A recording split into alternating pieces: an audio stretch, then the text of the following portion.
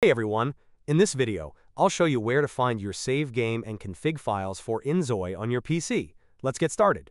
First, open File Explorer and go to Documents. Find and open the inZOI folder. Now, open Save Games. Here you should see your save files.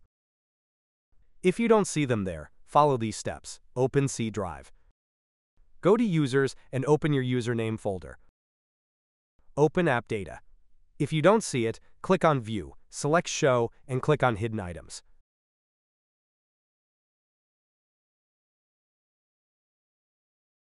Now, go to Local. Open Blue Client. Open Saved. Open Save Games. Here, you'll find your save game files.